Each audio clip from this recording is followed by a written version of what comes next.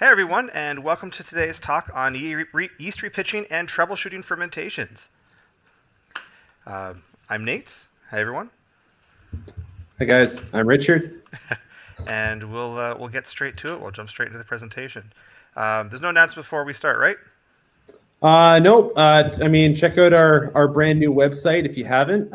There's a lot of cool stuff on there. These paintings behind us start to make a lot more sense when you see the new branding and design for some of the yeast strains that we've put up there. And there's a lot more fun stuff to come. Keep your eyes peeled on Escarpment's announcements. We've got 3 pretty big things coming up this month that we'll be announcing. So we're going to try to keep things interesting in addition to some of this educational content. Yeah, we get to act. Oh yeah. There's choreography. Oh yeah, it's gonna be fun. But with that, we will get into it today.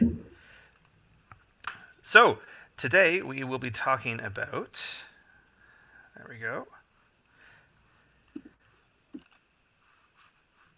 Whoa. Huzzah. Yeast repitching and troubleshooting.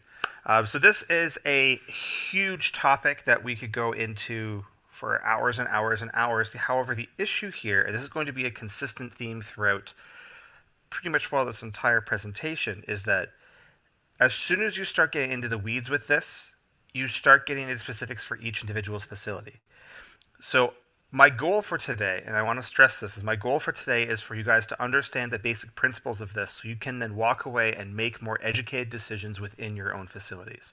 When it starts getting into the nitty-gritty, we can help you get through all that stuff. We can help you kind of troubleshoot and fine-tune this stuff. But the goal today is to give you guys the basic principles so you can then start improving some decisions within your own operations first. Now, addition to that, I'm already assuming that you guys have gone through Yeast Basics 1 through 4. I'll be mentioning certain things, I'll be pulling certain things in from those lectures from time to time, just so you're aware. If you have any questions or don't know the backstory or the back knowledge behind something, I'd recommend looking there first. If there's something more, we can absolutely help you guys go through that. Now, when kind of going in through this topic and assembling all the different information, it became pretty pertinent to me that this is where we should start.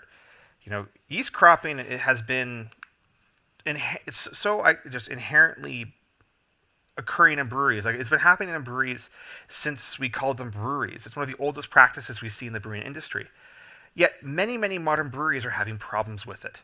That we've seen some breweries. I've seen brewers who will spend hours dwelling over hop recipes and then just throw yeast at it and say, cross their fingers and hope it works. Before we get into the weeds of actually talking about yeast repitching, I think it's really important to understand how we got here in regards to yeast pitching. Because if you look at different ways in which other breweries handle their yeast or how breweries historically handled the yeast, this wasn't really a problem. And if we want to solve a problem, it's best that we first understand it. So I think this is a good place for us to start. We're going to highlight the difference between kind of classic brewing methods or kind of maybe archaic brewing methods by modern standards, and then kind of your modern contemporary brewing methods for yeast handling. So we'll start with it. This essentially is the next chapter in how to win friends and influence yeast. Yeast handling, it could be several chapters actually of this book.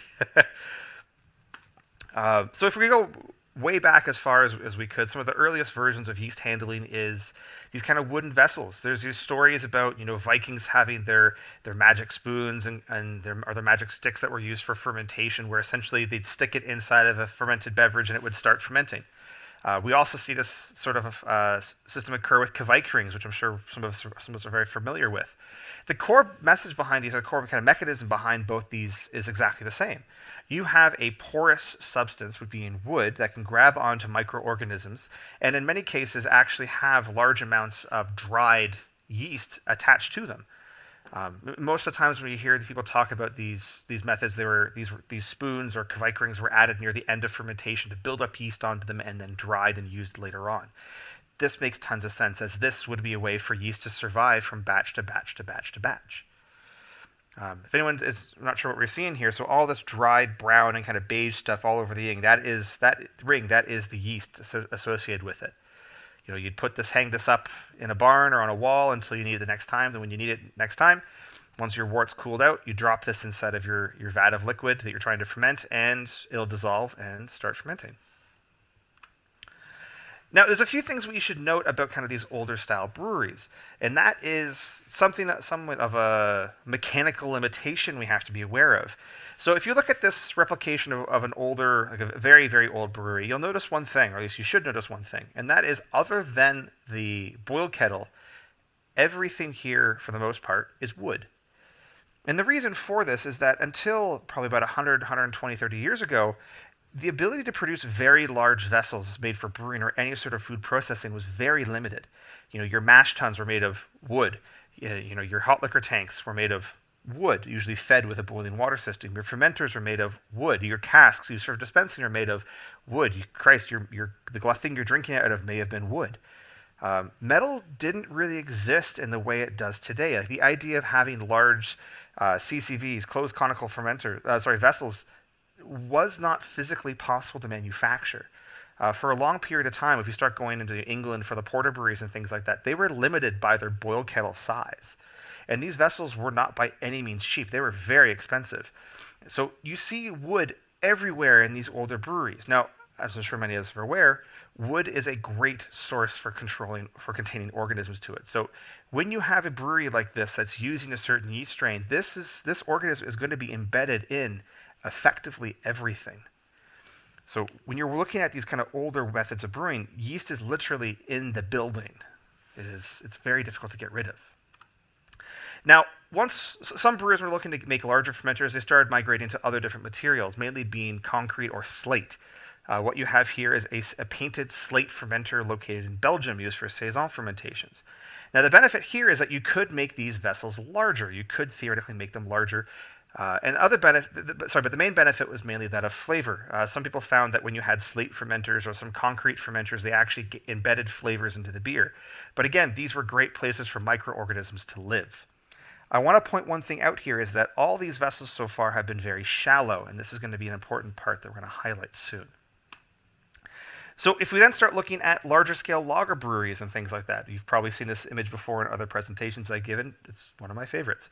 But what you'll notice here is that we have many of these shallow, relatively speaking, large, round, wooden lager fermenters. So what you often see in these breweries is that one copper, so to speak, if you're using the kind of older terms, would go and fill multiple smaller wooden fermenters that would be open fermented. So you'd have, say, all 5 of these, or these 3 tanks here at the front, all come from one same brew kettle. This was intended. At this point in time, you didn't have the ability to create 3 or 4 story tall fermenters. So you took the 1-story fermenter by modern time and split it over 3 times the square footage. This is how we operated fermentations. You had multiple or many smaller, shallower ferments. Now, if we look at different places in the world for this is the kind of classic Samuel Smith or just kind of English slate square fermenters. And this is where we start to see them start to get a little bit bigger. I want to just point out a few things here. You notice that these are all still, right around waist or mid-body height. They're all injected. All the wort is cast into these fermenters, which are usually called carp tails. You see them in all the different tanks.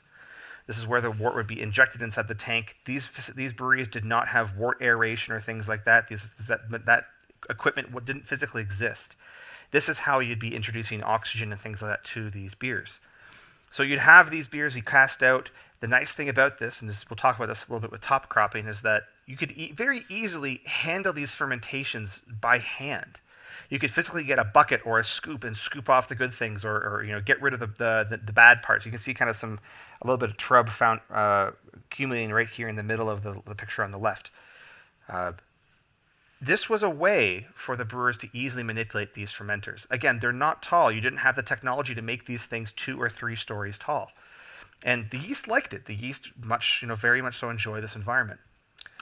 Now, if you start going even larger, these are some of the open fermenters at Samuel Smith. And what you might notice, or what's going on here, is not what we saw beforehand. Those were casting out. What these breweries would also often do is they'd pull liquid from the bottom of these fermenters and recirculate it from the top to the bottom, introducing small amounts of oxygen during the fermentation, enhancing yeast flavor profile, increasing yeast health, doing all sorts of positives for that yeast, in enhancing more flavors or imparting more flavors into the brew, things like that. The way in which these fermentations were handled is completely different than the way in which we handle modern fermentations, mainly because they had this mechanical limitation, but they took full advantage of it. And one of the ways they took advantage of it was for yeast cropping. So this is a common thing you see when it comes to old school English-style fermentation. So what we see here is essentially a spoon. So you see it has some little grates on the top left, some little gear marks on it. They could raise or lower this device in or out of the fermentation. So oftentimes they'd have one or two of these instead of a vessel, and they'd use this to scoop up yeast for top cropping. So this way you could add the scoop in, come back a few hours later, scoop the thing up, use that yeast fresh for your next fermentation, which is wonderful. Now you can also just use a spoon like this. This is from a small brewery in the US, where for top cropping, this is how they do all their yeast handling, which is kind of neat. And if you want to start looking at how this principle started to be applied for commercial brewing, what you have here is a schematic for the Burton Union style fermentation system, where you have all these barrels. You can see a row of barrels going back. These are usually, these are many, many barrels deep. Each one of these barrels usually being 300 to 500 liters. They'd have a port in the side for filling. Any sort of overflow or any sort of spillage would go into the top, up through that swan neck and into a trough at the top, which would then be where all the yeast is collected. This yeast would then be collected as this trough is slightly beveled, slightly angled down, which would then be collected and then added to the next large bulk fermentation, which would then be used to feed all these barrels in the side. When the barrel was thought to be finished, there'd be drain ports on all these barrels. They'd discharge a large lot of these barrels into aging tanks or cast tanks or things like that, and then refill the system as they see fit. And another thing to note for these methods is that these were not exactly the most clean. This is what you see on the left-hand side is one of these recirculations of that, pumping from the bottom of the tank and pushing it onto the top of the open ferment. This often causes a lot of CO2 to be liberated, causing a lot of foaming. Same thing goes on the right-hand side. That's an open fermentation occurring at Jolly Pumpkin Artisan Ales out in Michigan, where this open ferment every now and then just overflows. When I mentioned earlier that when you're working with this sort of system, the yeast gets everywhere, whether you like it or not. And the issue here is that when you start trying to work with multiple yeast strains, this becomes near impossible. Mainly because competition starts setting in, and whichever one of your yeast strains is physically the most fittest, it will outcompete the other one, and next thing you know, your multiple strains is no more. Now, for all these brews, depending when, regardless of when they were, once the beer is near finished fermentation, they would then all those open ferments would be drained into these large aging tanks. These could be wooden, these could be stainless, they could be glass lined. Which, if you want to hear some horror stories about operational, look into glass lined tanks. If you really want to. But this is where the beers would then be transferred near the end of fermentation, finish off fermentation, carbonate themselves up, and be ready for serving. And then through a large amount of technological advancements, we go from all of that open ferment into our modern style brewery. Now, I want to point out a few things here that are different. The biggest technological difference for this, and this is one of the things that really shook the industry in, I believe it was the late 70s, when we started to see all the breweries start to merge together, is these large closed conical fermenters that we see on the right-hand side. The ability to start fermenting or manufacturing large stainless steel vessels like this completely changed the game. And that is what a large portion of what we're going to be talking about today is going to be about. Now, the reasons for this change are numerous, or very numerous. So we're going to address those first. So when it comes to probably the most important reason for this is distribution. Now, historically, when you had large open scale fermenters and things like that, the beer is mainly being consumed locally, and which meant quite quickly. So a shelf life wasn't really a problem. In situations where you did have global distribution, this is well documented with old ales and kind of export ales and things like that for England, they'd have to let the beer sit in barrel for a decent period of time before shipping. And what's thought to have occurred, and we have microbial evidence to support this, that during this time Brettanomyces fermentations occurred. Now, this makes tons of sense because you have an open fermentation facility that's not exactly the most aseptic or even sanitary or sterile by any means. So you're going to have multiple organisms fermenting. But if your beer is being consumed quite quickly, you don't exactly have to worry about that. If your beer has to have a long shelf life, these open fermentation systems, the error posed by these open fermentation systems is a little too much to bear, which is why one of the things that pushed them into the CCV territory. Additionally, it's space savings. I mentioned this before with the big wooden vats. Square footage is key for a lot of operational facilities. If I can have a tank that is 3 times as tall and still be structurally sound, that makes a lot more sense for me from a business standpoint. Again, pushing us further towards the modern methods of using CCVs and things like that. CCV is a closed conical vessel. Open fermentation also just takes up way more space, and on top of that, it's really messy, which means that everything's going to get covered. We have to spend a lot more money when it comes to cleaning and things like that. This just doesn't make sense. And additionally, this is more so of a modern issue, but variety of strains. When you're working with open fermentation, the strain is going to be absolutely everywhere. So it was physically and practically working with multiple different types of yeast. The CCV allows us to work with these different yeast strains. And finally, it's just consistency. Variability is less tolerable when you're going through a larger market with more competition. So this isn't exactly a possibility or something that we want to tolerate. All of things have led us to be in the situation we now are. All these kind of modern elements that kind of go against what yeast likes and what makes yeast happy are what we now have to deal with. This thing that was once really easy for brewers to handle and was never a problem that they had to deal with is now a big thing that brewers have to struggle with. So we're going to be teaching you guys how to handle these things more, or at least give you kind of the rudiments to talk about these or make decisions more intelligently about it. So we'll talk a little bit about bottom and cone cropping, what it is, talk about kind of the layers of yeast that we often see talked about for it, and give you some nuance and details around it. Talk about methods of how we can actually pull yeast out of these tanks and how we can manage it. We'll then talk a little bit about pitching yeast. We're not going to talk about pitch rates. We're talking about physically, how do I move the yeast from the bottom of the vessel into the next fermentation vessel? That's what we're talking about when it comes to pitching yeast. Talk about how to handle multiple fills, and then also address a few things that can go wrong. And then finally, we'll go through some bits about where and when we should be checking different things during fermentation. I will be referring you to a few different things in different presentations for that last part, but we're talking kind of about the Coles notes and like the high points for it. So with that, we'll talk about bottom cropping. So bottom cropping is now by far the most common method for cropping yeast by far. Every single conical vessel has it. The 2 vessels you see here in front of you are actually 2 of our propagators that we had made a year or 2 ago. In general, these issues don't, how to put this? The issue with closed conical vessels are numerous, but they're all manageable, and this is why this technology has been maintained. All the issues that we see with this can be dealt with. You just have to understand how to deal with them. So the first thing we're going to talk about is this layer, so this idea of the layers, or I want to dispel this a little bit. Now, I am being a little hyperbolic there. This isn't quite completely wrong, but I often find people, when they read about this and learn about this, they take away the wrong conclusion, or they don't understand the context around it. So in general principle, what you see here is a yeast cone, where we have the trub yeast or dead yeast at the very bottom of the cone. We have the ideal healthy yeast in the middle, and then we have the poor flocculation or thin yeast on top.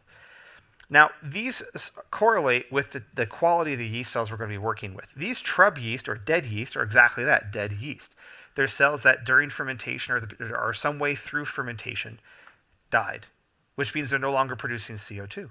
So CO2 is what actually causes these cells to rise up through the ferment. If there's no longer any sort of motor force, being the CO2, to push them up, they're going to settle down to the cone at the bottom first.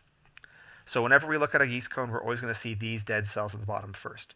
Additionally, trub, which is just trub that we see as cold break or hot break, that does not produce CO2 because it's not alive, it's inanimate. So that is also going to settle to the bottom of the tank first. We always, no matter what we're working with, want to get rid of this portion of the yeast cone first. Now, afterwards, we have our ideal and healthy yeast. These are yeast cells that have settled when we wanted to. They settled at FG. They handled how we expected them to. These are the cells that are doing exactly what we wanted them to do. These are ideal and healthy yeast cells. And then finally, we have our poor flocculation or thin yeasts.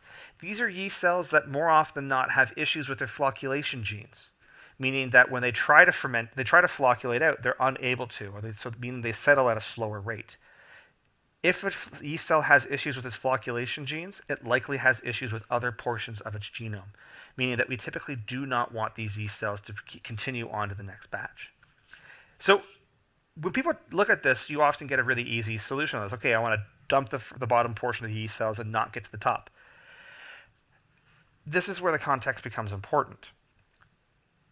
All the research that was done surrounding this principle is all done on macro breweries using vessels that were very, very large fermentations. We're talking hundreds of hectoliters large. And if you are working with a smaller vessel, you don't get the level of the gradients forming as cleanly as you would expect. It just doesn't happen because of the size. Additionally, if you have other flocculation issues or other harvesting issues, as we're going to address soon, the resolution on these will be further muddied. So what I would recommend you all do is that when you're trying to harvest yeast cells, is that you always dump the trub or the dead yeast. Always get rid of that. And then I wouldn't personally try to sweat getting the rest of it or trying to make any sort of additional cuts. Because if you're not working with anything, I'd say probably maybe 80 hectoliters or larger, you're probably not going to get the resolution, or you're probably not going to be able to pull off what you are intending to pull off. So with that, we'll kind of address the biggest issue that most breweries face when it comes to trying to harvest yeast cells off the tank, which is tunneling. Elon Musk is not involved in this tunnel. So yeah, all we're looking for tunneling, or what occurs with tunneling, is often when someone opens the valve at the bottom of the tank. This creates a large negative pressure environment right at the bottom, which then causes everything directly above this portion where the valve is located to all of a sudden collapse in on itself. So essentially creating a sinkhole through your yeast bed. Now, this is by no means what we want. This is not ideal by any means for two reasons. The first one is that we're not actually going to get the proper amount of yeast cells out of this fermenter that we need. You can see this from this diagram. There are large volumes of yeast that are still left inside this tank. So we're going to pull through this ideal yeast, start collecting this kind of non-ideal yeast, and then we're going to start having beer come all the way through. So we're going to collect a little bit of yeast, but it's not often enough. Now, some of you might be thinking, this is the second part, that this is fine. We're just going to tunnel and I'll drain off all my beer. It's not so fast. Once we start having all this beer rocking through, say I set up a transfer and I move this beer from tank A to tank B, because I have this large amount of flow going through, I'm going to start eroding all the different sides of this tank.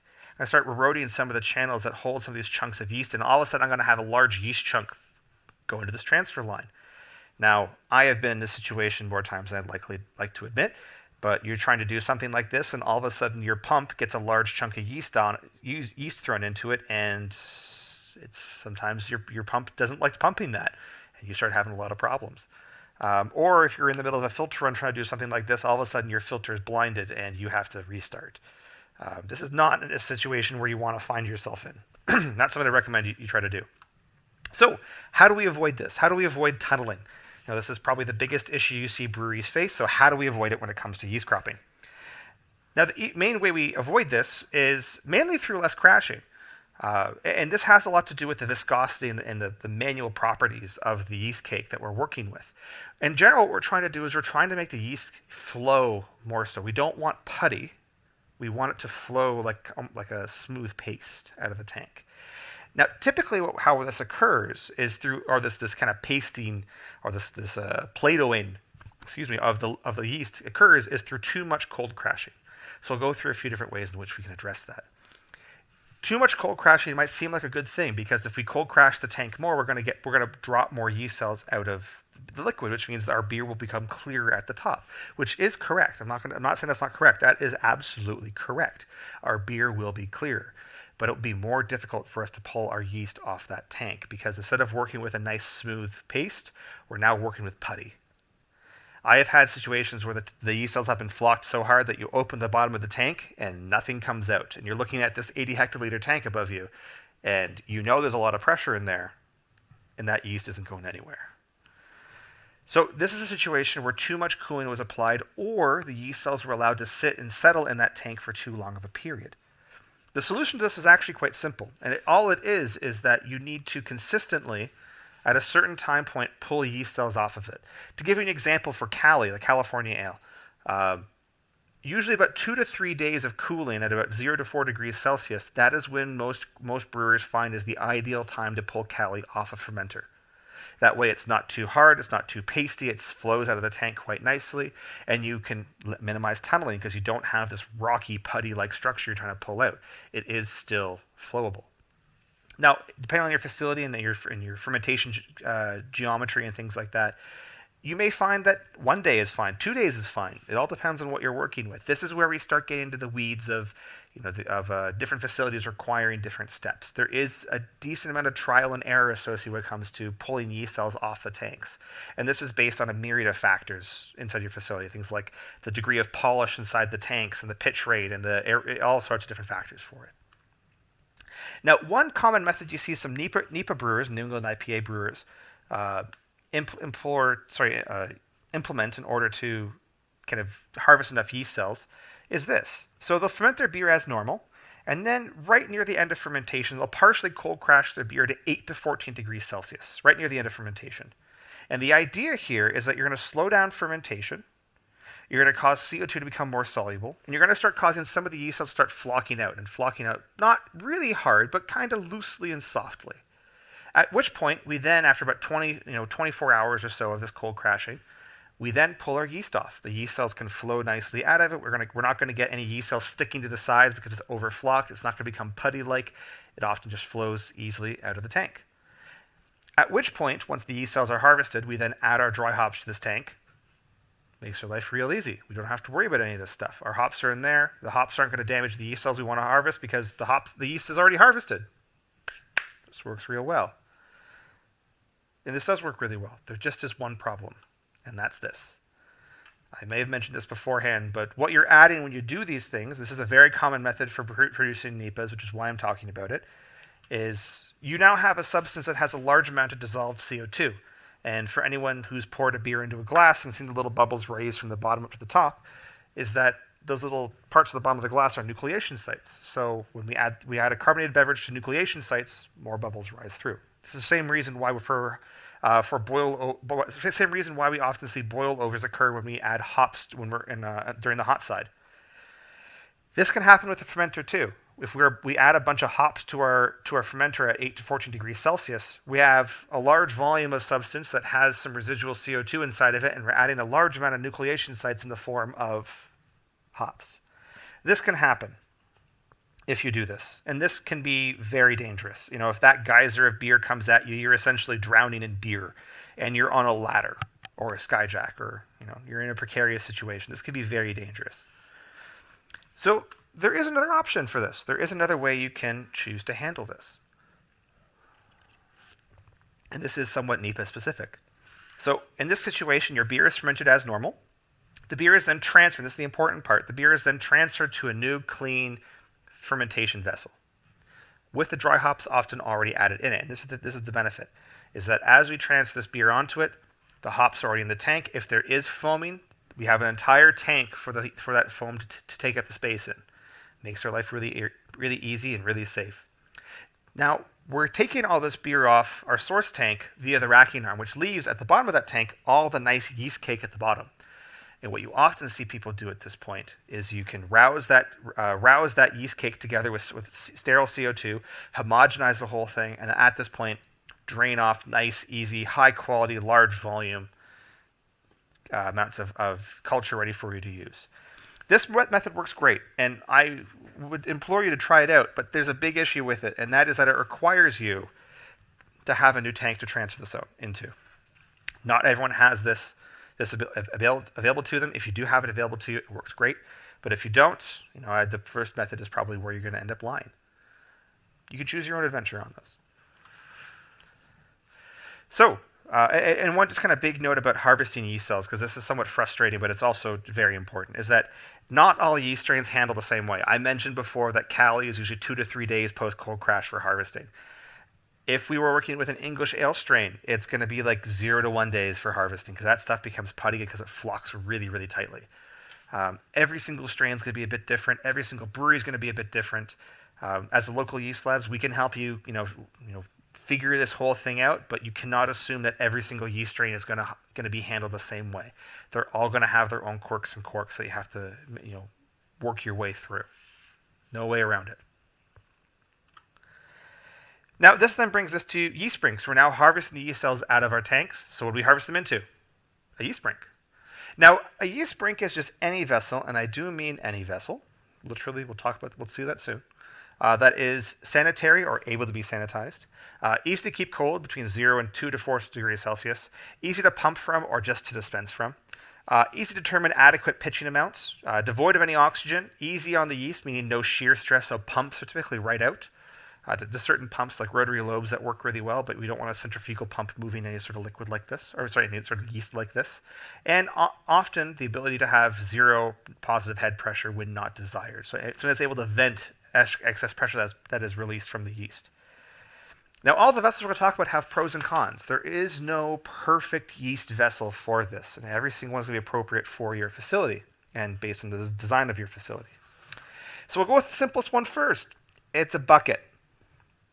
It's not fancy. Now, to give you an idea of the scale, I believe the brewer on the right is from Westmalle. Don't correct me on that. I could be very wrong on that. So don't take me on that. I could be very wrong. But you'll notice here that he's essentially just using a large stainless bucket to top crop the yeast. That's it. There are some very noteworthy breweries, as we see soon, that literally use plastic buckets for their yeast cropping. This does not have to be fancy. You can make this as complicated or as simple as you want. Now, if based on the design of your brewery, a bucket is not appropriate, which is most, the next thing where you see most breweries migrate to is a stainless corny keg. And in this case, some cases this is just a Cornelius keg or a soda keg or any sort of home brewing keg. Oftentimes retrofitted with a tri-clamp valve and then silicone hosing going to the bottom. You can fill this entire bad boy with PAA or something like that, soak all the soft parts in it, fill the keg full of your yeast, and then pressurize with CO2 and inject it into your fermenter. The first yeast drinks I worked with were these, and I can attest from my experience with it, they work great. They're not perfect. They're not appropriate for all industries, but for a lot of applications, they work pretty well. Now, the upgrade from that is the modified Sankey keg, which you see on the right-hand side, where the top of that keg, the Sankey coupler, is removed. Usually a 3 to 4 inch tri-clamp fitting is welded on top of it, which then, in addition to a series of other fittings, are added. We'll see some examples of this soon. And then past that, you have the custom-built custom purpose-built bioreactors that are meant for yeast. We have a lot of these as a lab. This is what we use. Oftentimes they'll have certain features. Ours obviously don't have removable lids, but some of them have removable lids, sterile air injectors, cooling jackets, temperature probes, all the things you'd want in a good yeast brink. And you can go pretty elaborate with these devices, all the way to automated cell counters and load cells and all sorts of cool things for automation. So let's look at a few different options out there. Oftentimes you see some breweries using some kind of what I would describe as janky methods, but they work. On the left-hand side is just a modified Sankey keg that has some casters added onto it. For vessels like this, you're just pumping yeast inside of it or pouring yeast inside of it from a tank and then putting head pressure on, injecting it into the next vessel. On the right-hand side, you see a small, about 2 hec vessel that's just designed for yeast. Dump yeast inside the top manually or pump it in, pressurize the whole thing, and eject it into the next tank. It's not super complicated. There's also some retrofitted equipment people use. The one on the left-hand side is a retrofitted bioreactor. These are always kind of, it heavily depends on the initial design and quality of the vessel. The one on the right is the same thing. It's a repurposed version of, I can't recall exactly what it initially was, but you can buy them online. I don't know if I recommend it, though.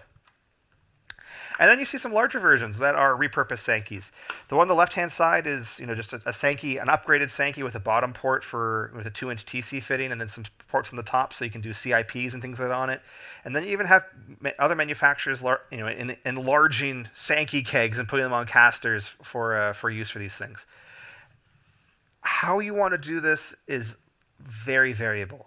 It really depends on what you are trying to get out of this process and how you want to manipulate it. Now, there are a few things that you should keep in mind when considering what vessel you want to work with, and that's where we're going to take this next. Oh yes, and right, and some people will even just have lobbed off the top of corny kegs and welded them on top of Sankey kegs. I don't understand this, but I've seen a few of them. I don't understand it. Now, when it comes to kind of the pros and cons of yeast, I mentioned that they all have their pros and cons. Buckets, whether they're plastic or metal, they're very easy to pour from. So if you do have kind of that shallow waist height open fermenter system, these work great. And this is how you typically see most open fermenter breweries handling yeast. They're not often storing yeast in large brinks. They're often just keeping the yeast in sanitary buckets. Plastic buckets are obviously harder to sanitize and should be refurbished or recycled every now and then. But for the most part, they work fairly well as long as they're used quickly. The easily purged of O2, if you leave that yeast out for any longer than say 24 hours, you're going to start having O2 permeate, and it's going to start causing problems. The modified kegs, you obviously can't pour from a yeast brink or a modified keg, but you can easily inject from them. You can easily pressurize them. They're easy to sanitize, often if designed properly. Easy to purge of O2. You can usually dispel the head pressure quite easily. These can be quite useful. Oftentimes they don't look great, but they're very functional. Now, to use a bucket as a fermenter, and I mentioned before that there are some very, very large breweries that use buckets for handling yeast, which sounds somewhat odd, but also very romantic in a strange way. This setup works great mainly for open fermenters, but if you want to use them with a CCV, you can. You just have to be aware of a few things. Now, if you do want to do this, all you have to do is make sure you bring your yeast and yeast up on either a ladder or a skyjack and safely inject it in. Safely dump it in. Now, I personally have some issues with doing that. I personally wouldn't want to be on a ladder with a 20-liter bucket of yeast, dumping it into a fermenter, a story and a half off the ground. I don't want to do that. But this is one of the reasons why you see a large amount of tanks have side manways, where if you have a side manway at body height, you can simply open the manway, dump the yeast in, seal it back up, and your yeast is inside the tank. Now, one really important thing to note here, because we've had a few clients have this issue, if you are doing it this way and you're adding your yeast cells to your vessel first, you need to make sure that you have your cooling on before you cast your wort out. Otherwise, you will cook your yeast cells. We have had some clients where this has been a problem, where they cast their wort out. Usually, they start casting out hot, and then they dial in the temperature colder, bringing it from say 100 degrees Celsius down to like 20 degrees Celsius for whatever they're trying to ferment, not realizing that they now have effectively boiling liquid, 50 liters or so, with 50 liters of yeast inside their fermenter, and they just pasteurize all their fermentation organisms. This has happened to a few clients. I really recommend that if you're going to do this with a side manway, especially, make sure you have your coolant on first before you cast out. Now, there are some also breweries that you will use a kind of custom device that implements the Venturi effect. I have never seen one of these vessels off the shelf, but I have seen a few that have been custom made. The idea here being that you have some sort of restriction inside of your pipes. Often you have some sort of bucket or large funnel attached to the middle port, at which point, as the flow goes through, it pulls the yeast cells into the solution. This does work quite well. I've never seen an off-the-shelf model of this, but this is something that's fairly easy to mock up. And when it comes to large breweries, you can just use buckets.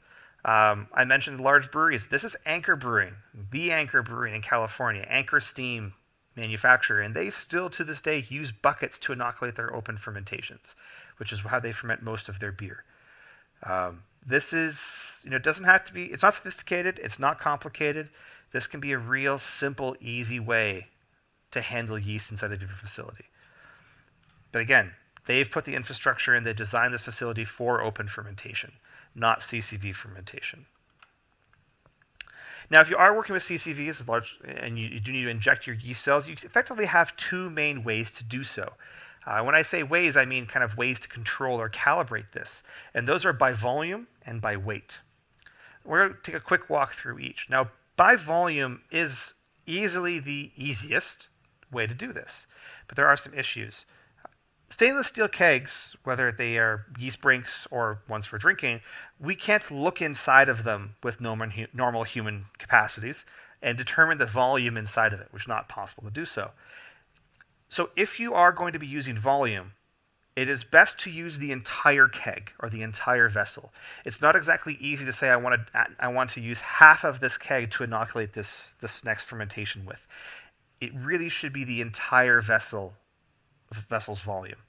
So this is why you often see breweries say, hey, I'm going to inject 4 kegs of yeast into this next beer. Or, this brand of beer for this fermenter gets 2 kegs worth of yeast.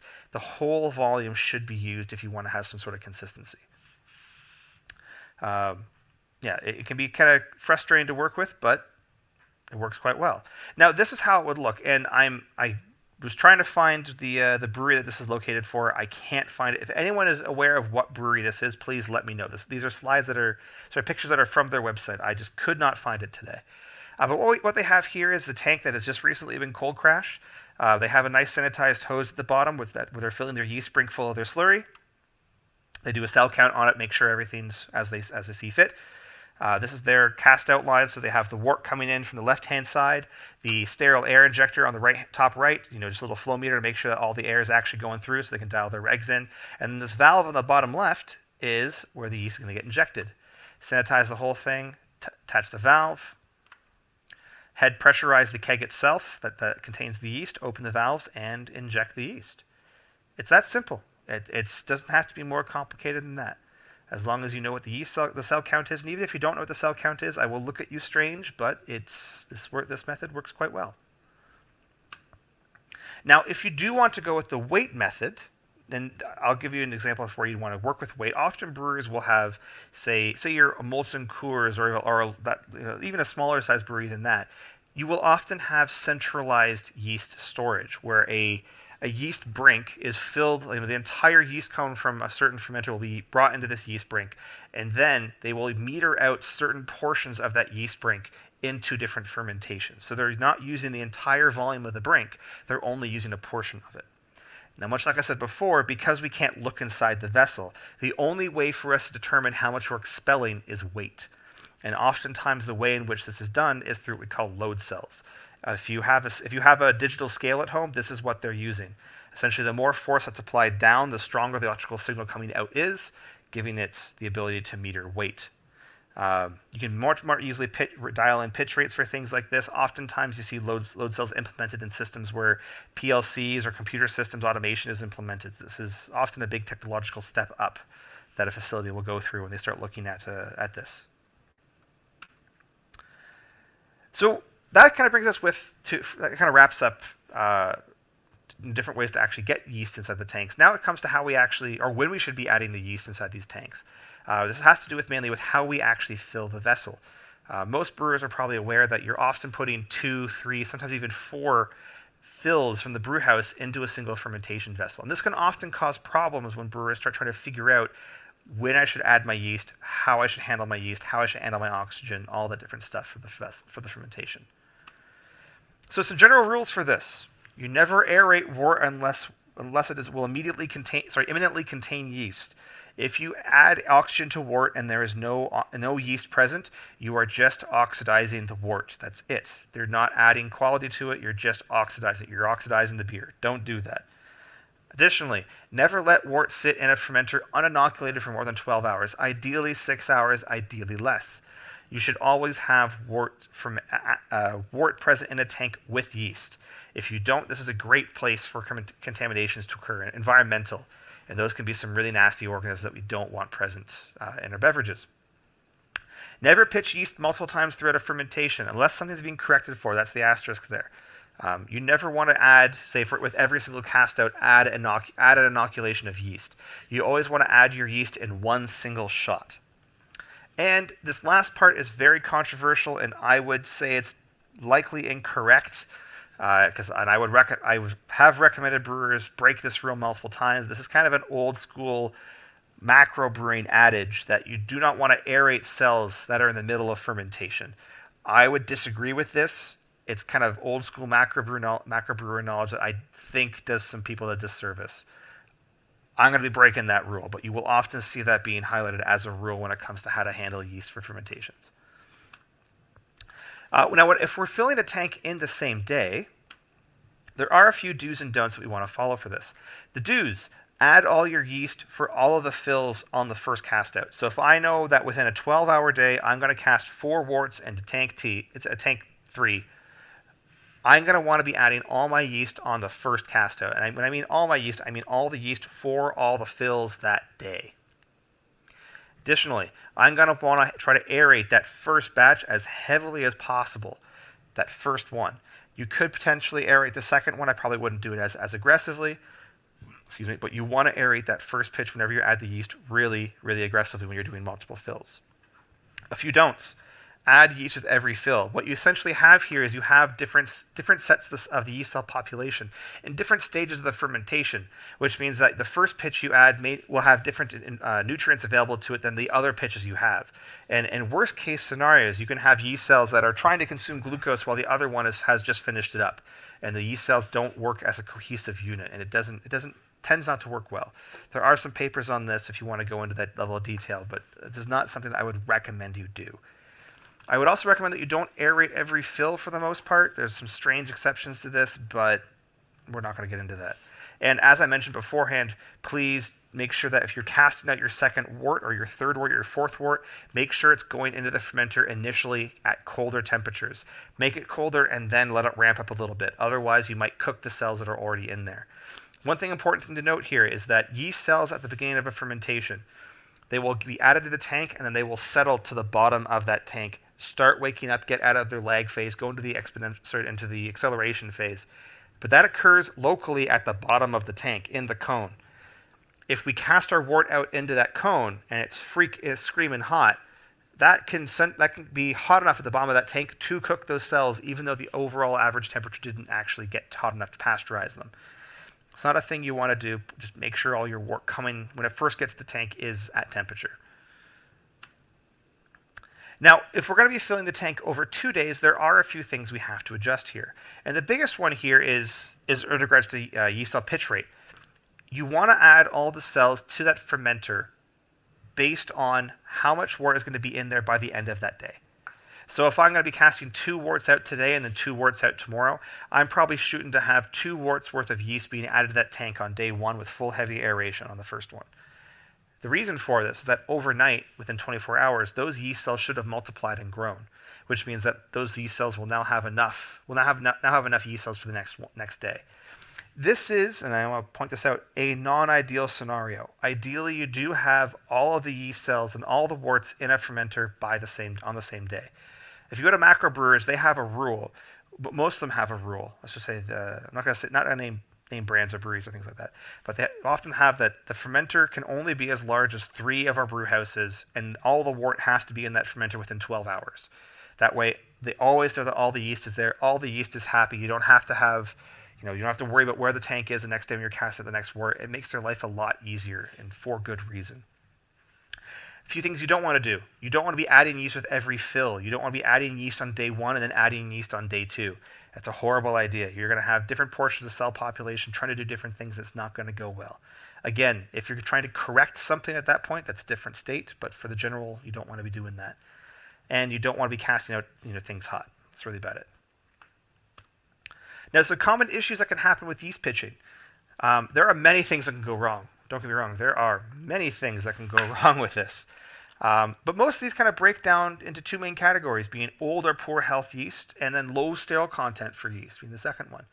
Now, micronutrients will play a role in this. However, I often find that just kind of buffers the other 2 issues above out, makes them less of an impact. If you can solve those 2 issues beforehand, you're going to have the micronutrients will have even more of a beneficial impact on preserving the quality of the cells you're working with. So we're going to go to the data. So we'll walk through these 2 different charts we see here, these 2 different graphs. Now, on the left-hand side, what we see here is the impact of cooling, or the impact of temperature, on the glycogen content of a yeast cell. Now, glycogen is very important. Glycogen is the food source that the yeast cell has to keep itself alive, and it's analogous to the human's fat. It's what if we don't have access to food, this is what the yeast cell is going to use. Now, when we're storing our yeast cells, this is what they're going to be working with. They're going to be consuming just their glycogen. Now, we will often get the question or the scenario, hey, I've had my yeast in the fridge in the walk-in for 3 weeks, 2 weeks. Is it still okay to work with? The answer is it's hard to tell. It really depends on what situation it was, what its glycogen content was to begin with, what state the cells are in, and also what cell line it is. Certain cells handle storage far better than other cell lines. If you look at glycogen, this is the main reason why, or we believe to be the main reason why. Over time, the glycogen concentration will decrease, and as we will see soon, glycogen is very important. The amount of glycogen present at the beginning of fermentation is important. And as you can see here from the left graph, The colder we can keep these cells, the more glycogen is preserved. This is why we want to keep our yeast cell cultures cold while we're in storage. Now on the right-hand side, we see the impacts of oxygen. So on the black line, we have aerobic. On the white kind of squared line, we have anaerobic. And you can see that when these both are held at 6 degrees Celsius, we see the anaerobic cell, so the anaerobic culture, maintain its glycogen content to a much higher degree. Now, for both of these, both the left and right graph, you'll notice that the glycogen concentration is always going down. This is why it is always best to try and use your culture as soon as possible. Always as soon as possible. It's not always possible to do so, so sometimes you're rolling the dice a little bit. It's just hard to call. Now, this one final graph I want us to look at is why glycogen is important. So glycogen, again, it's this food source that we see the yeast cells maintain themselves on while they're in storage. But there's also a direct correlation between glycogen content and sterol synthesis. Now, sterols are very, very important for yeast cell health. Sterols are the thing that influence what we call membrane fluidity. And membrane fluidity is the ability for the membranes, proteins, to shift around the outside of the cell. So this means that if the sugar's on one side of the cell and not the other, the membrane proteins can shift all the way around. The more sterol content the cell has, the easier it is for the yeast cell to also bring in food from its environment, bring in sugars from its environment, bring in fan from its environment. We want our yeast cells to have a high sterol content. It makes them far more healthy. This is where the catch is. As you can see here, it's hard to see on the left-hand side of this graph, but the glycogen content starts quite high. And then as soon as fermentation starts, it plummets down, and the sterol concentration spikes. This is because a large portion of this glycogen, the carbon associated with the glycogen, it actually goes towards sterol production. An unfortunate situation here is that the lower the initial glycogen concentration is, the lower our sterol concentration is going to be. So if I have a culture that's super fresh, really high glycogen concentration, I'm going to see a high amount of sterols being produced inside that cell line. However, I have a culture that's been sitting in my cold room for 2 weeks. It's not the happiest cell to begin with. Its glycogen concentration is going to be much lower, which means that the sterol concentration it produces at the beginning of that fermentation will also be much lower. That we reproduce this 4 or 5 times, and all of a sudden our glycogen concentrations are not nearly as high as we want them to be. Our sterol concentrations are much lower than they should be, and we have produced an unhealthy cell line, an unhealthy culture. That's why we want to use our cells as quickly as possible. Always as quickly as possible. We want to keep the sterols high, keep the glycogen high, keep the cells going. Makes our life easy. Now, when it comes to top cropping, one of the big benefits in a certain way of top cropping is that we cannot store our yeast cells for long periods of time. And what we end up seeing is that the sterol concentration, glycogen concentrations stay high.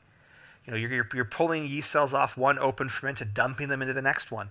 The sterol and glycogen concentration are always high. The sterol concentration is also heavily influenced by oxygen concentration. That's actually one way we can bump up these sterol concentrations by adding more oxygen, but we have a talk on that later. If with an open fermentation, you're adding more oxygen constantly, so we see the sterol concentration maintain very, very high levels, which makes for overall healthier yeast cells. With the CCV, we have to fight with this. We have to balance this. You know, we have to make sure we stay on course, because if we, a small 5-degree, variance now, after 5 minutes, we're not off course by a large degree, but after 4 hours, we're very much so off course. After many fermentations, this is where we start getting into some problems. As a generality, freshly cropped yeast cells are going to have a higher glycogen trehalose concentration, a lower lag phase, lower chance of off flavors, lower chance of under attenuation, more diacylcetylaldehyde reuptake, higher alcohol production, and greater cell viability. Stored yeast essentially is the direct inverse.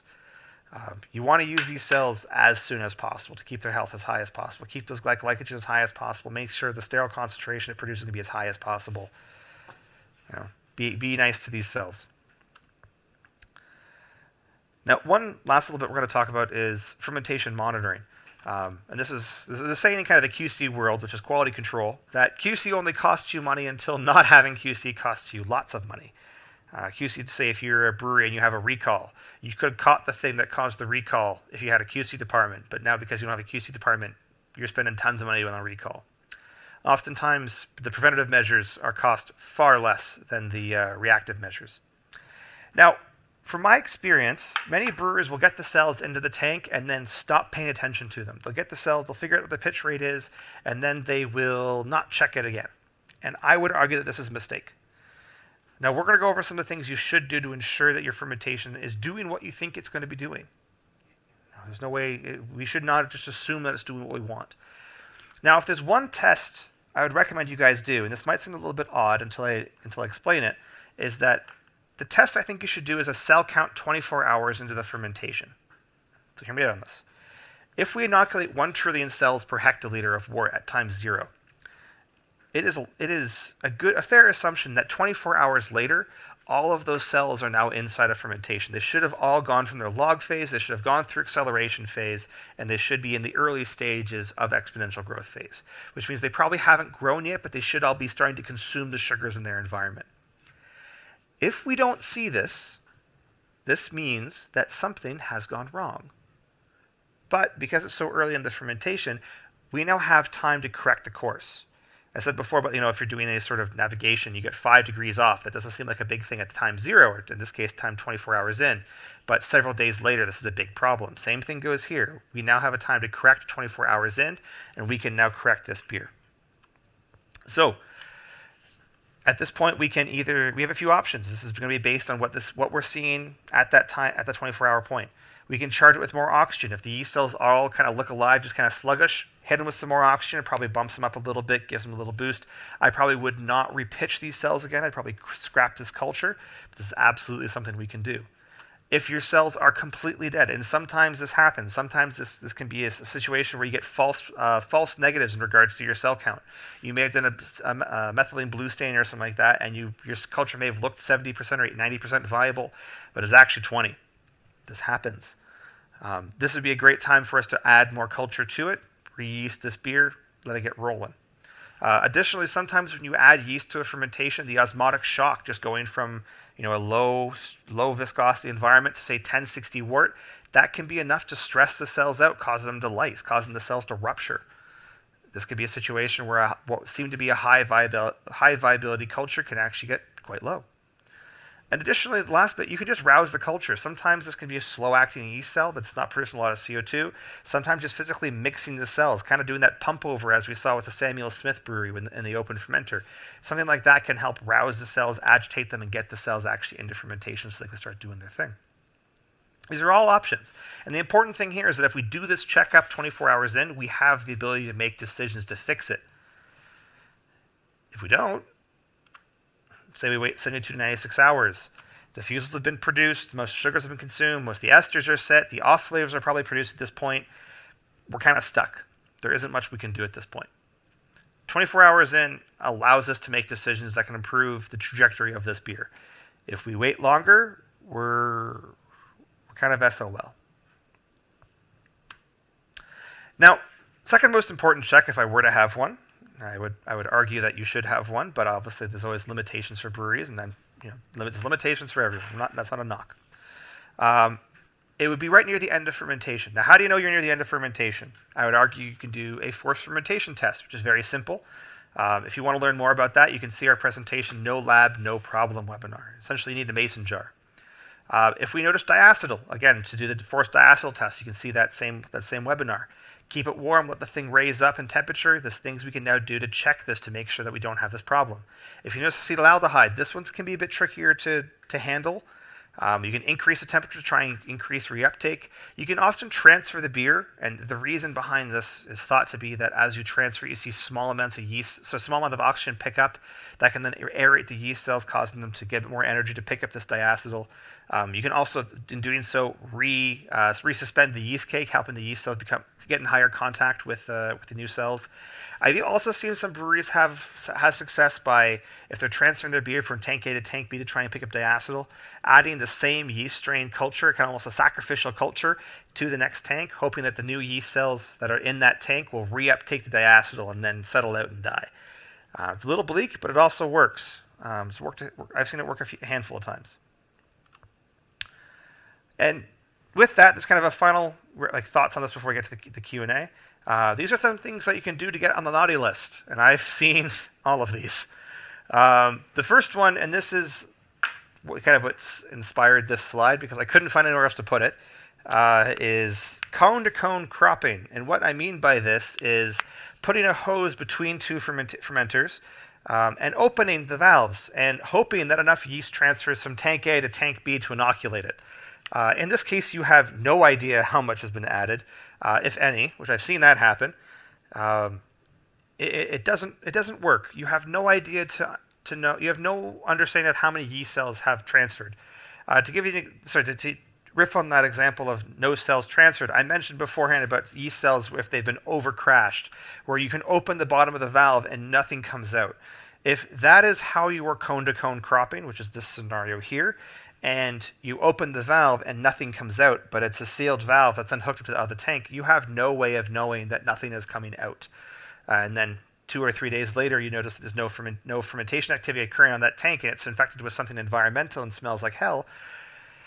This is not a good thing for you to do, and I would not recommend you do it at all. Please don't do that. Other things, mixing yeast cells in open fermentation or any sort of brink by hand. I've seen brewers try to take yeast clumps and then crush them in their hands to try and homogenize them. This is a great contamination hazard, and you should not do that. Not transferring open fermented ales into an aging tank near the end of ferment. This will just cause your beer to oxidize and turn not great. And finally, adding oxygen to your wort without adding yeast. You are just at this point literally oxidizing your beer. You should never do this. If there's not yeast cells present, there's no reason to add that. And one kind of just thing to mention on this, and this is something that I always find my students, at least at the college, kind of get blown away a little bit with. The goal of aerating our wort is not, and this will come up in the next talk I gave on oxygen. The goal of aerating the wort is not to aerate the wort. It's to provide oxygen for the yeast cell that inhabits the wort. If you start going to some larger facilities, they won't actually aerate the wort. They'll aerate their yeast culture, because that's the thing they actually want to have the oxygen to it. You know, you're trying to provide oxygen to the yeast. You're not trying to provide oxygen to the beer. If you are not adding yeast, there is no reason for you to add oxygen to your beer. If you're doing your first cast out uninoculated, you should not be adding oxygen because there's no yeast cells present. It's kind of simple as that. And with that, in closing, yeast handling can be as simple as complicated as you want it. I hope this kind of gives you some of the good do's and don'ts, kind of some nuances or some kind of core rudiments of yeast handling that will help you make better decisions inside your facility. Now, how you design your facility, whether or not you design it for open fermentation or CCV fermentation, is up to you to a certain degree, and how you handle your yeast cells is going to be based on how you design your facility. It's not wise to take a CCV fermented facility and try to turn it into a top cropping facility. That's not something you're designed for. It's going to go badly. I saw a brewery tried to do this. I think they did 2 ferments with it, where essentially the blow-off arm for all their tanks was 1 inch. It's quite small. But they were trying to do an open ferment. So they filled these fermenters near to the brim, so that anything, much like the swan necks you see in the Burton system, any sort of excess yeast would pool over and get collected in a bucket. The issue here is that yeast cell very quickly coats the small ID of this tube, and next thing you know, creates a plug. And then would either rocket a bunch of pressurized yeast into their brink, spraying yeast everywhere, or just pressurize the vessel to an ungodly point where the process control valve is then going off, spraying yeast everywhere. And if that failed because it got clogged full of yeast, it would have just created a bomb. This is not something I would recommend you do. You have to have your facility designed for this stuff first.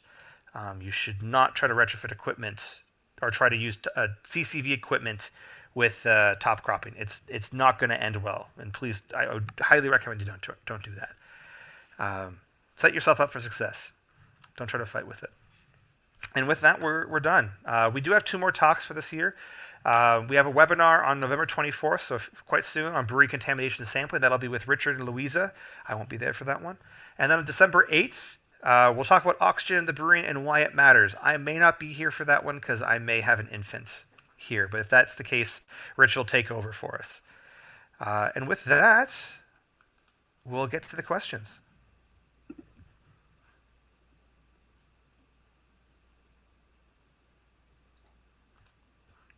All right. Great work, Nate. Learned a lot. Hopefully that was helpful to everyone here. Hoping to learn a little bit more about yeast cropping. It is, one of the things that we get questions about the most. And I think it was great to get this content together. For those who are asking, we will definitely upload this onto our YouTube channel. Try to get all that content onto there. So make sure you check that out. You can see all of our past webinars as well. There's like 20 something hours of content at this point. So if you want to hear us talking about yeast for almost a whole day, you can if you want. With that, we're going to get into some of the questions. The top voted question right now is, will additives like Biofine or Clarity Firm affect yeast health and repitching? That is something I have often wondered. Most of those are silicon-based substances, which might potentially cause some differences on that. We're actually doing a little bit of a study on this internally, because we use antifoam in our process, and we're trying to figure out whether or not this would cause alterations in growth or handling or things like that. And from what we've seen, there does seem to be some variability to it, but we don't understand the mechanism behind it. What I can guess is that different antifoams might increase or decrease the binding of oxygen or CO2 associatedly.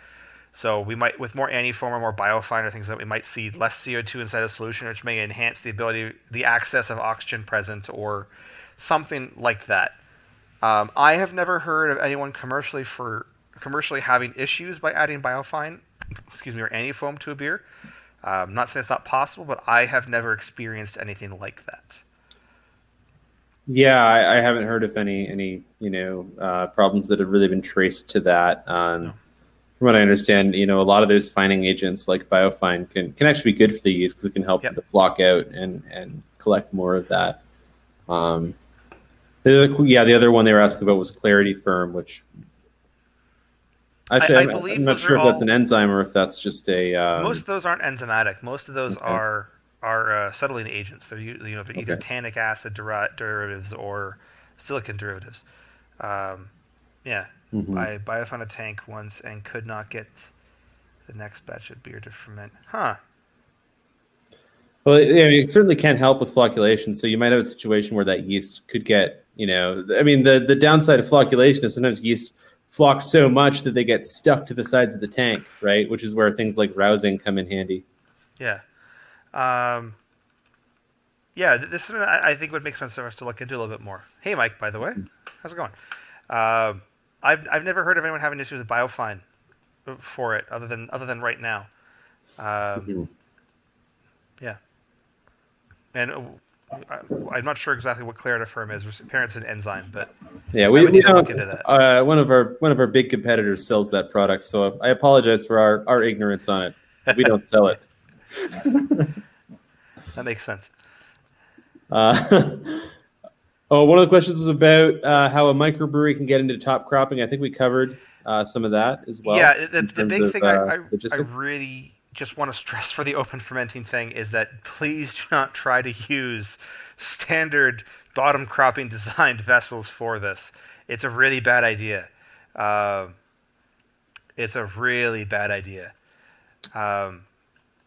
Please don't use that. There's a Facebook group called Milk the Forklift that a good number of industry folks are in, and I saw someone posted a picture of a 100-barrel open top conical fermenter that was for sale, and it's one of the craziest things I've seen. It makes very little sense to me. Yeah, I don't understand it. I don't know if you saw that. I did. I didn't understand it at all. This is just going back to the Clarifirm thing, and this is just me. This is a lot of assumptions in here, so please do not by any means take this as gospel. It looks just to be some sort of protease. So it just looks to be able to break down medium chain proteins such as haze causing proteins and gluten, which kind of we often classify as medium chain proteins. I don't think that would do a large amount of damage to yeast cells. Now, if your yeast cell was already stressed out, it would probably enhance that stress. But that would probably be about it. Now, a weird potential side effect of that would be that all times when enzymes break down medium chain proteins, they break them into smaller bits, which is why they're broken down. Those smaller bits could theoretically be fan or yeast food. Um, could theoretically. Again, I'm making a lot of assumptions here, but that doesn't seem like something that would cause problems to me. Mm-hmm. Not serious by any means. I don't think it would cause issues. Yeah, it may enhance prior problems, but I don't think it would. Yeah. Had this question come up a few times in the past. Is there any even modestly practical way to bottom crop off a flat bottom tank? Oh, okay. A shovel. seen that if you have a side manual, that does kind of work. Yeah. Kind of. If you do the whole thing where you take your yeast cells off the beer first, that can be a better way to do it, and then rouse with sterile gas. That can be a way to get some. I've also seen one brewery where I believe they were recirculating sterile cold water inside of it to try and pull yeast cells out of it. I had to do this once, and it was a horrible 2 days, and I don't recommend it. Yeah, the only thing I would add is, I spent a little bit of time with the folks at Live Oak Brewing in Austin, and they don't really have conical vessels. They have horizontal, like lagering tanks, but they ferment in them as well. So yeast cropping for them is emptying the tank and then going in with a sanitized shovel and shoveling out yeast. So it can be done. It's labor intensive. I'm thinking Grundies and things like that, like small tanks that you can't walk into. But if you could walk into it, absolutely. Mm-hmm. Just looking at Kevin's statement. Hey, Kevin, by the way. Having issues with diacetyl uptake in Clariferm. That's interesting. Well, if you have excess, like it could result in an excess of fan, which might make diacetyl more of an issue. Yeah, that would make sense. That would make lots of sense. That would be my guess. Is it effective to crop yeast before dry hopping, around 2 Plato before final gravity? It can be, and that's what you see a lot of the NEPA breweries do. I would recommend that you try to partially cold crash it before that. Now, an important thing to note here is that, on average, and this is always strain specific and things like that, if I add 10 trillion cells into fermentation, I'm going to roughly get 40 trillion cells out. I roughly see a 4xing of cell biomass under fermentation conditions. Now, for us, for bioreactors and things like that, we see a much larger number, but we're trying to produce cells, not yeast, so keep that in mind. If you do this, where you're going to be cropping your yeast cells earlier in the ferment, so like before FG is hit, you're not going to get the 4x amount of yeast cells. You will get probably 1 to 2x what you added in. Now, the issue a lot of NEPA brewers face is that because a lot of these strains are English derived, which means they often flock pretty hard, it can be very difficult to get these cells out. So if you go 1-to-1, if you can get just the amount of cells that you added into the tank, even 2-to-1, that's phenomenal. For this method, you're winning. You should not assume you're going to get a 4-to-1 ratio of yeast cells harvested to inoculation if you're harvesting before FG and cold crashing have occurred. It's not going to happen. This is where you see breweries, where I would recommend breweries implement the second method, though, where you transfer the beer off the cake and then collect the full cake. That way you get the full amount of yeast cells out of the fermenter. So if you do need a larger volume of yeast cells, say you're trying to grow up, say, a 10-hec pitch into a 40-hec pitch for the next batch, that is a way to do it, and a way to ensure that you're going to get the cell biomass. Yeah, the only thing I would add there is, ideally, I would want that beer to pass a forced diacetyl test before cropping the yeast, because if it's still got potential for diacetyl in it and you're removing some of the yeast biomass, then that beer is going to have a harder time cleaning up diacetyl. Yep. So it's a balancing act. Yeah, fermentation of those beers seems pretty straightforward, but it's actually kind of tricky. Mm-hmm. What would be the minimum viability to still consider repitching? That's a risk tolerance question. Yeah. I personally wouldn't want to use anything below 85% viability. I would feel very comfortable around like 90. Very comfortable around 90. Mm-hmm. If you were at 85, 80, I would be on kind of high alert, and I'd start looking at ways to, maybe alter my cropping methods, refresh this yeast, do something like that. Now, I am very aware that that statement comes probably with a high degree of bias because I own a yeast company. But it really comes down to risk tolerance. So if you have found that you can work with 80% viability quite happily, I'm not going to say that you're doing it wrong. If that's what's working well for you, don't change it if it's not broken. Don't fix it if it's not broken. That's it. If you're not happy with the results, then look at changing it. If you want to try and get more generations out of it, look at potentially changing it. But I would not. I personally shoot for 85. I wouldn't want to go lower. But if what you're doing is working, keep on doing the thing that works. Yeah, the only thing I would add there is it can also depend on the yeast. Some yeasts are just really tolerant of kind of getting beat up a little bit. So saisons and Quebecs, a saison yeast I would be totally comfortable with a lower viability. But if I'm pitching or repitching a lager yeast or Foggy London or something like that, Vermont, I would want it to be pretty high viability because that tends to be where you start to see some problems. One other thing just to mention on this, and this is, I meant to mention it during the presentation, but there's a lot of content in there. If you were in the situation where you can crop new cells and kind of forego and discard the cells you had cropped in the fridge, and that doesn't cause any sort of other complications, I would do that. I would never get in the situation of like, hey, I'm going to eat the steak that's 1 week old so that the steak that's 2 days old is fresher. A first in, first out system doesn't necessarily always pan out for yeast handling. Yeah. You want to use the freshest cell you possibly can, as long as it's not going to alter your inventory of culture for other fermentations. Yeah, 100%. I agree with that. Yeah. Use the best yeast, not not the oldest yeast. Yeah, exactly. Because healthy yeast is going to make a bunch more yeast in a few days, right? So exactly. you can get more. Will spunding or bunging, so having some back pressure on a tank, have a negative impact on yeast health? And how can brewers crop and repitch lager yeast effectively? Okay, there's a few things to go on there. So spunding, or the increased head pressure, does not seem to have a large amount of adverse effects on the yeast culture. It will have more impact if your cells are low health to begin with. It can be that thing that, it can be the needle on the haystack. Sorry, not the needle, the last straw on the haystack that breaks the camel's back. There's a statement in there. It's been a long day. Yeah, we're mixing metaphors here. Yeah. Fine. It's been a long day. I'm sorry about that. So yeah, it can highlight other issues that were underlying, but the pressure itself won't cause a problem. Pressure can, though, cause an increase in flocculation to occur, or early flocculation to occur. So in that case, you probably want to crop your cells potentially a bit earlier. And when it comes to harvesting yeast cells in a pressurized vessel, it's fairly straightforward.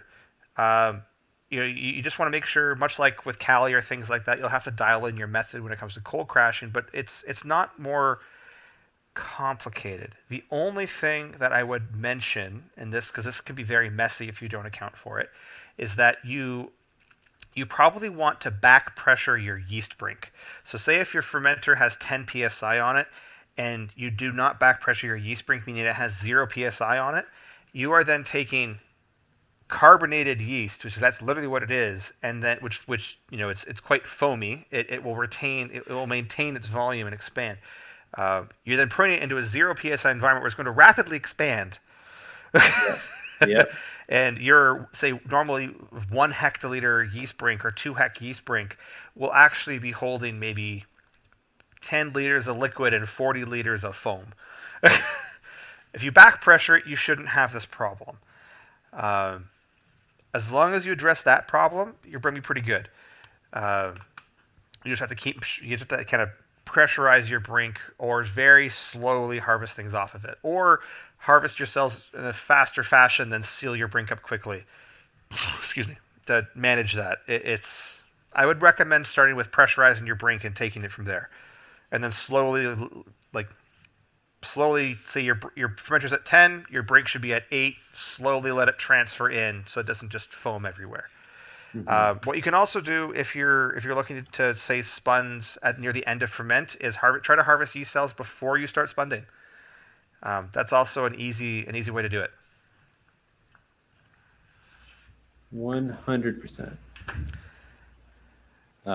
Yeah, we've certainly seen our share of foamy yeast crops and had to troubleshoot that one. Yep. Do you recommend not to crop yeast after a certain ABV, a certain alcohol content? This is strain specific. So if you're talking about Kveiks, I don't think it matters. Yeah. If you're talking lagers, I definitely think it matters. If you're going with a lot of English ale strains, it matters less. Belgian ale strains probably matters less as well. North American style ales, I'm kind of on the fence with. I probably wouldn't go anything higher than like 6. There's some weird genetics with those things that just leave me questioning them. Yeah, I within reason, but I don't go extreme. Don't go like 12% pastry stouts or things like that. Yeah, anything below 6%, I probably wouldn't be worried about. There are a few strains that I mentioned, the Kveiks again, that I probably wouldn't want to crop cells from things that are below 5%, just because they require a higher nutrient content than other yeast strains. Yeah, got to make sure the yeast is fed. Yeah, exactly.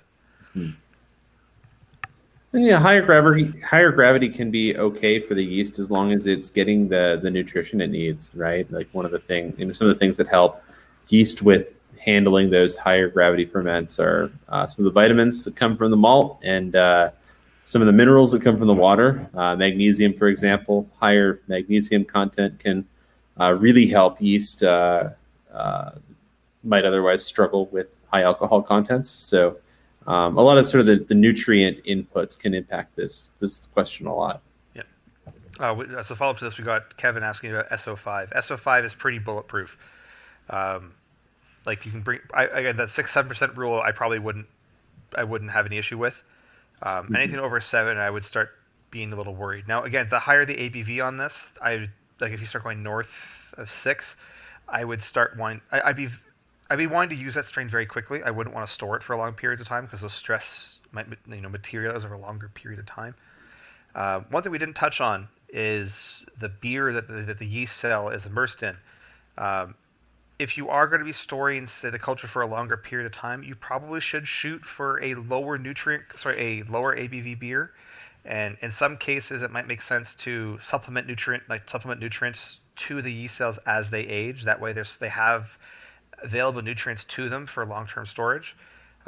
If you have a high ABV beer, that's probably going to cause some damage, and it's probably going to stress itself out.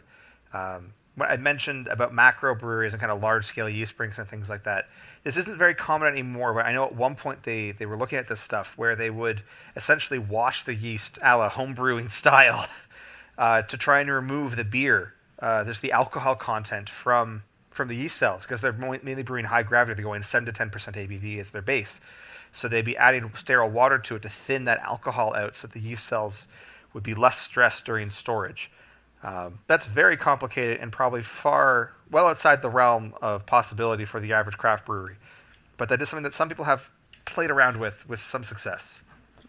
Yeah, with the caution that if you replace too much of the liquid with water, then you're actually diluting whatever residual pH buffers and nutrients are in there, and it can be detrimental to the yeast. Yeah. And I know some people have played around with adding oils and things like that to yeast cells for longer term storage. There are some things you can do to help provide a nutrient content to the yeast cells for longer term storage. Mm-hmm. Yeah. What are the risks for bacteria and Brett contamination on repitching? Maybe that comes into our next webinar. Yeah, that's a good. We'll address that in the next webinar. The Coles notes is they're always there. It just heavily depends on how you operate your facility and what the risks, how you mitigate the risks that the environment poses to you. Exactly. Yeah. So that's a case where understanding what those different microbes thrive in, what kind of environments they thrive in, and how to monitor for them becomes really important, right? Because even if we're looking at repitching yeast, there's certain contaminants that might be more stressful or more risky than others, right? Like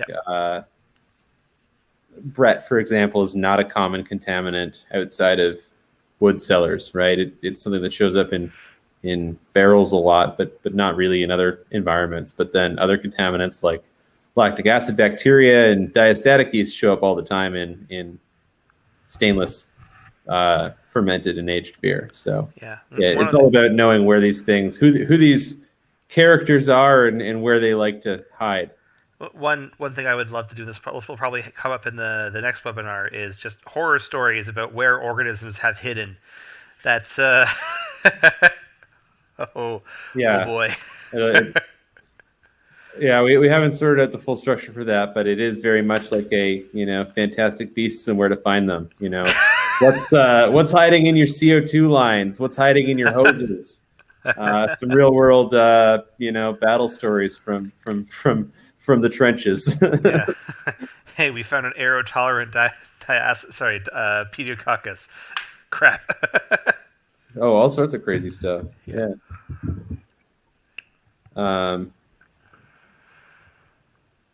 The only other question that I see here is if you have an old yeast brink, can it be revived to viability or should it be tossed?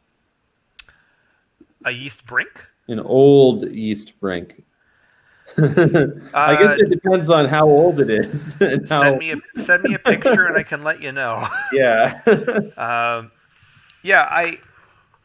do want to kind of point this out that a lot of people think that the yeast brinks have to be super scientific. I know that might sound somewhat odd coming from someone who is yeast focused, but they don't have to be complicated. There's from an engineering standpoint, keep it simple.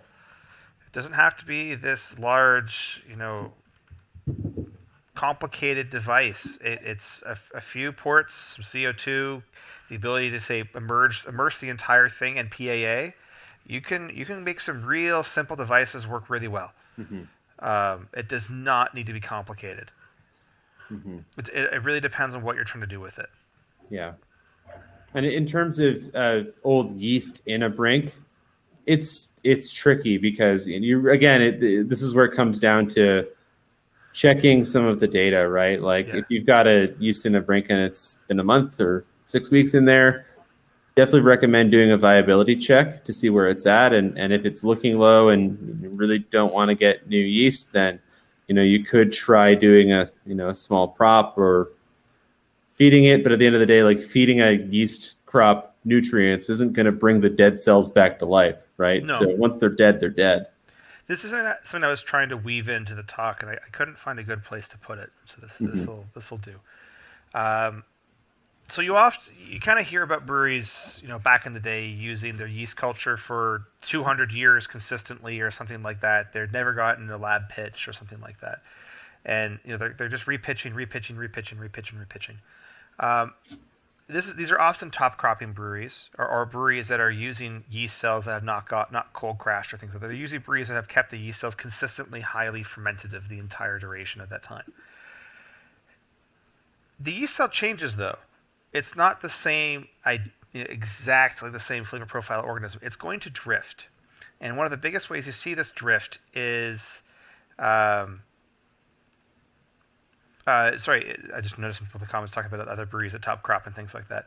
If you have old yeast in a brink, you can probably bring those cells back to life. Like we have done some sometimes feels like archaeology when it comes to try and get dregs of organisms out of a small culture, and you get like a culture or two colonies, and that's a success.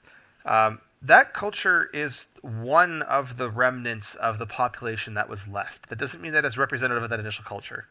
So if you have a yeast brink full of a culture that's really old, you probably can get some yeast cells out of it, but they may not be reflective of the initial culture.